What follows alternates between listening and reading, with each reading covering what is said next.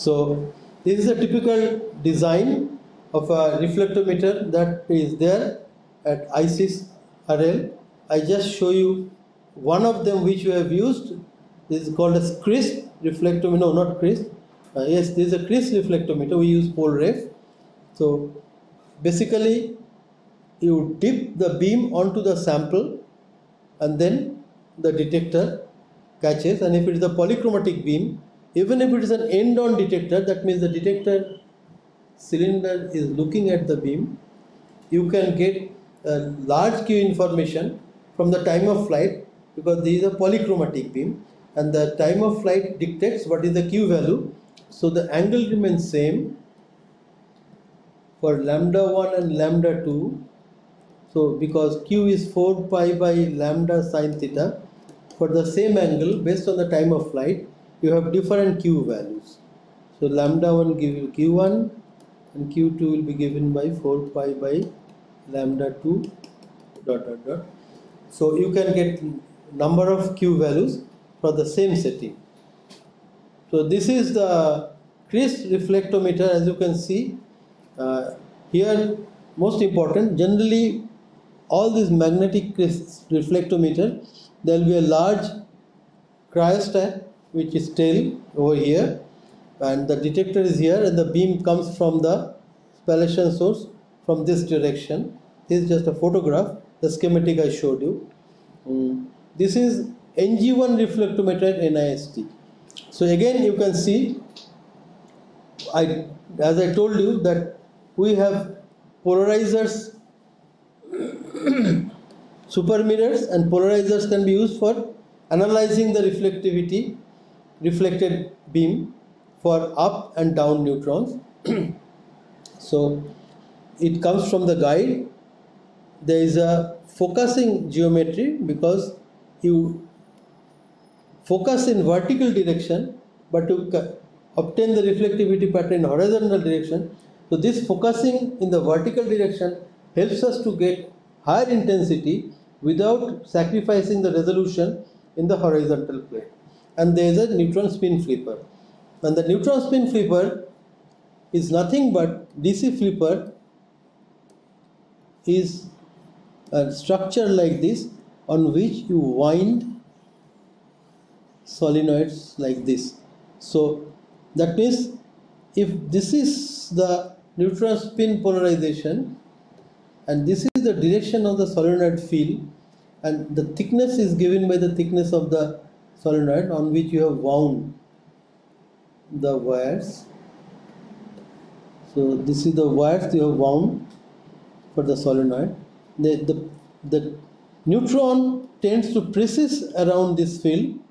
So neutron tends to precede around this field, and if you choose the thickness appropriate given the wavelength of the neutron, because depending on the wavelength the velocity changes the time it spends in the magnetic field, and that tells you by what angle the neutron will be preceding in the field. And right choice of field and thickness of the DC flipper, from up beam you can flip the neutron to down beam. So this is a DC flipper which we use. So but you can also have other kind of spin flippers like radio frequency spin flippers.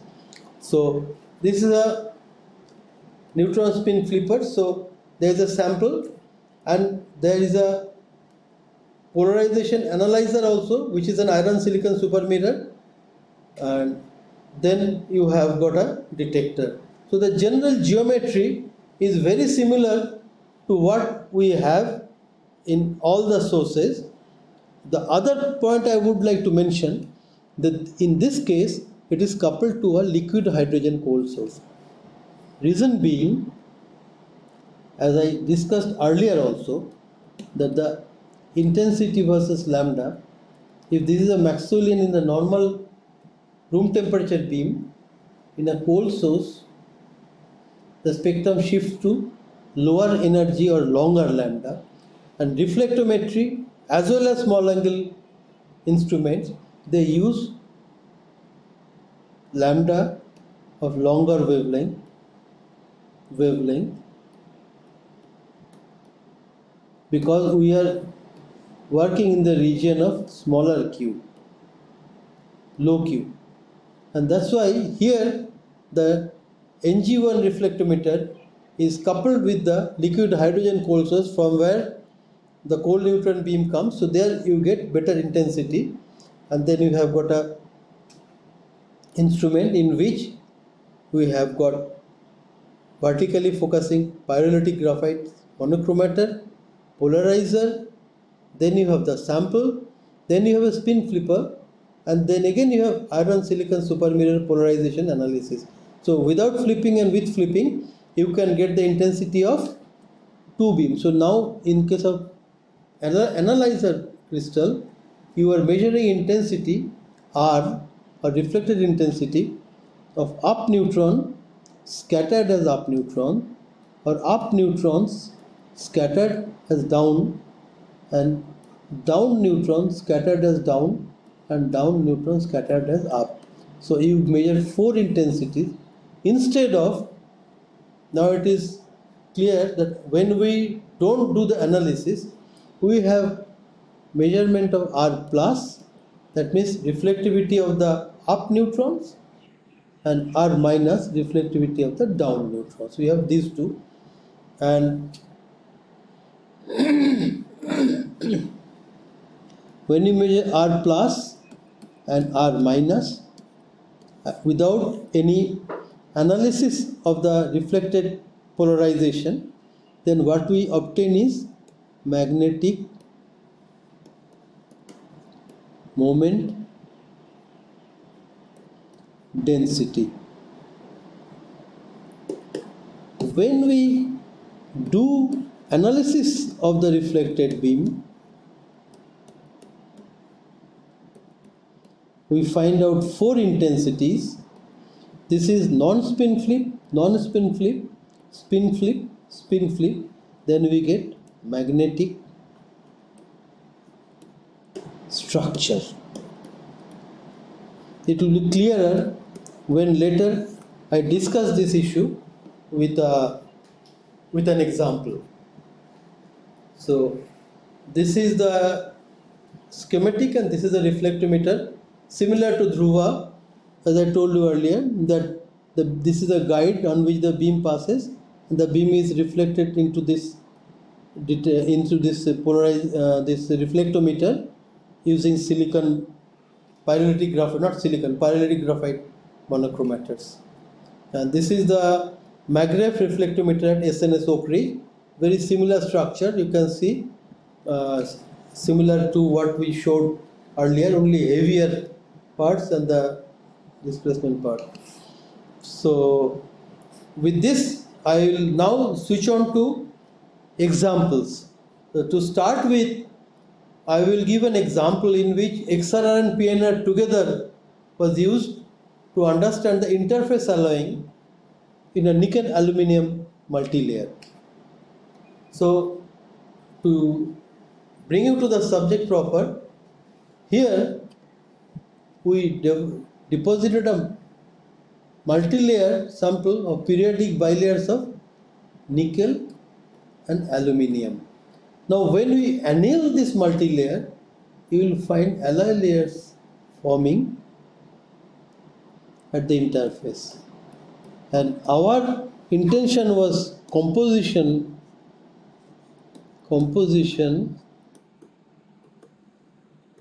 of interface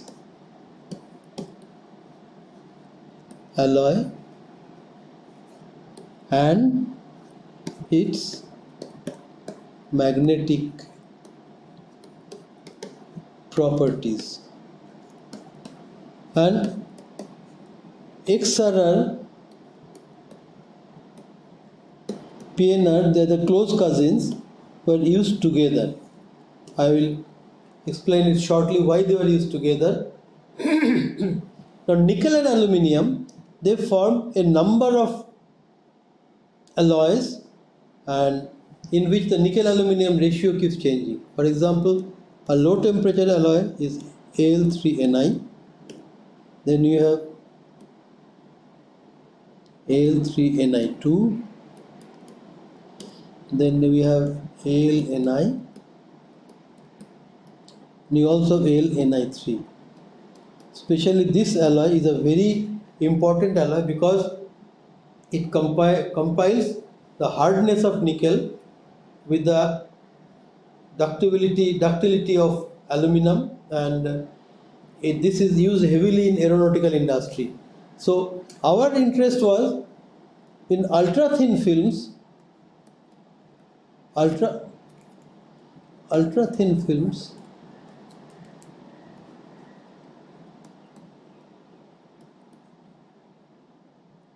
In ultra thin films,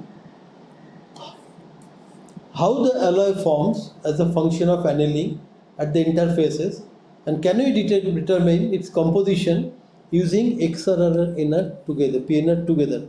Why together? That I will come to quickly, because if we do XRR, we get electron scattering length density, and that is nothing but in a unit volume. We know we have talked about scattering length density with respect to small angle neutron scattering, SANS, as well as reflectometry, given by number of aluminium,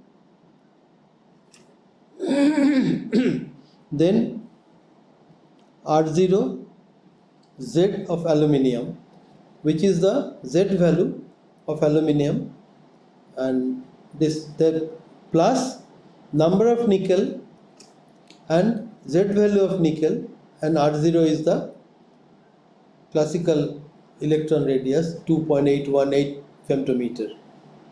So this equation gives me what is the chemical density that is we have for the given sample, and this we obtain from reflectometry experiment. Similarly, for neutrons, it is the number of aluminum, but now it is B coherent of aluminum, and number of nickel and B coherent of nickel. Now let's see, this we get from a PNR experiment as nuclear scattering length density, and this we get from an XRR experiment as electron scattering length density. But in this actually everything is known: classical electron radius, Z value of aluminum, Z value of nickel, classical electron radius, B coherent of nickel, B coherent of everything is known except these two unknowns. And I can consider that XRR and PNR as two independent equations, two independent experiments, giving two independent equations which we should be able to solve, algebraically solve, once we obtain the density profile in these samples from these two equations. That was the main aim. And let me just give you the results here. So this is the XRR result for the nickel aluminium sample, and this is the PNR result. This was done in NG7 at the experiments at NIST. The XRR was on a tabletop machine, and we formed the alloy by annealing for 1 hour to 8 hours at a low temperature at 160 degree centigrade.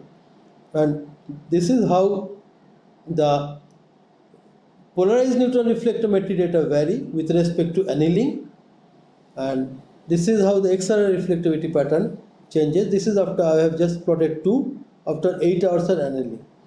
Now we use Parrott's formalism for both of these, but not together, separately, independently, and we fitted the nuclear scattering length density from the PNR data and from the electron scattering length density from the XRR data. So these two values I obtained from the experiment, and then I attempted to find out what is the aluminum to nickel ratio, and this is what we obtained. Number of aluminum to number of nickel ratio, atomic ratio is 2.91. That means it indicates that at the interface, at this low temperature annealing, we obtained the Al3Ni alloy, and it is also commensurate with the fact that low temperature annealing, this is the first alloy that forms for nickel and aluminium. So this is an interesting result in which not the magnetic properties, but we obtain the physical density of an alloy layer which is typically around 1 to 2 nanometer or 10 to 20 angstrom thick in a nickel aluminium multilayer, and the nature of the alloying.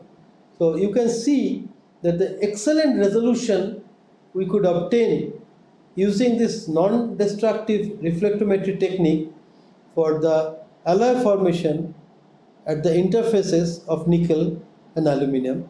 This is one example I showed where we can use XRR and PNR together for our samples.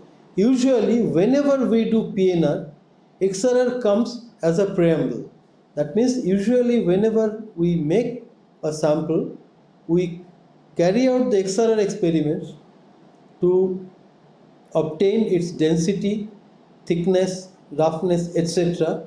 with XRR, because you can see the XRR data has much higher intensity and we can get better fitted values, and then we go ahead and carry out the PNR. Of course, this will not be true for all the samples, but for most samples, this route is chosen. So with this, I stop today.